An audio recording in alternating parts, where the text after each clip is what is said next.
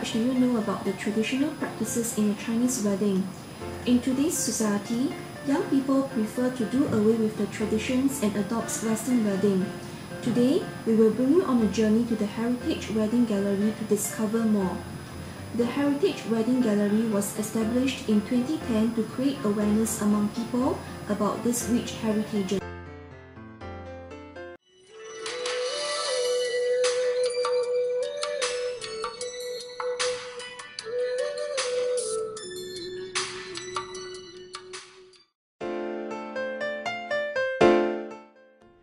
The dowry is a blessing gift from the bride's parents.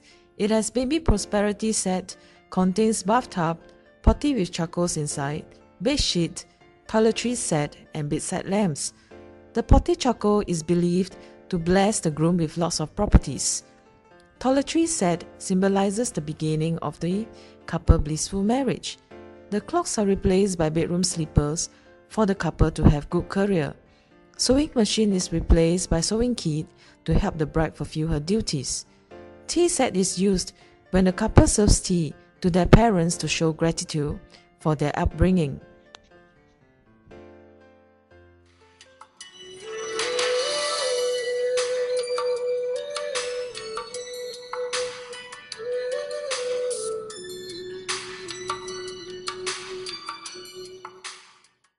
Hi Auntie Pat, may we ask what are the common items here that most parents will buy for their daughter as dowry?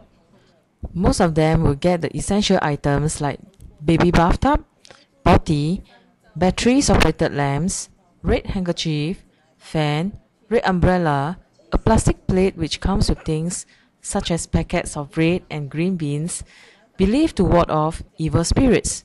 Nongans and red dates symbolizes everlasting marriage.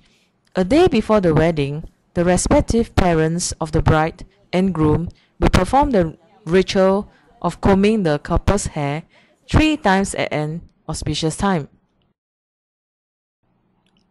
Auntie Pat, how about the groom's family? What dowry do they prepare for the bride? Aha! About the groom's side, the groom's parents will buy 4 items of gold for the bride as betrothal jewelry. The groom also gives a red packet to the bride's parents.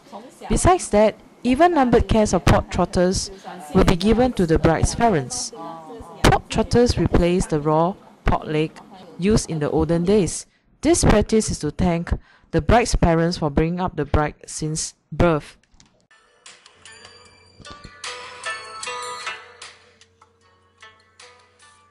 After knowing so much, I'll bring you through some taboos that you should avoid in a Chinese wedding.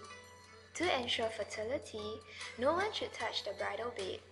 If the bride wants a son, she can ask a young boy to roll around on the bed. A rooster and hen will be placed under the bed. The first animal that runs out will determine the gender of the firstborn baby. It is believed that the bride will be obedient to the groom if he kicks the door or wheel of the vehicle before he fetches the bride. Also, knives and sharp objects are bad choices as wedding gifts. This symbolizes broken marriage. For good livelihood of the groom, a pair of bowls with spoons and chopsticks is given to the couple.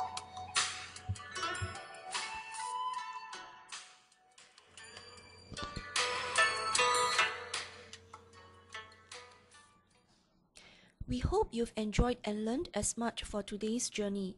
Who knows, somewhere in future, you might want to hold a traditional Chinese wedding.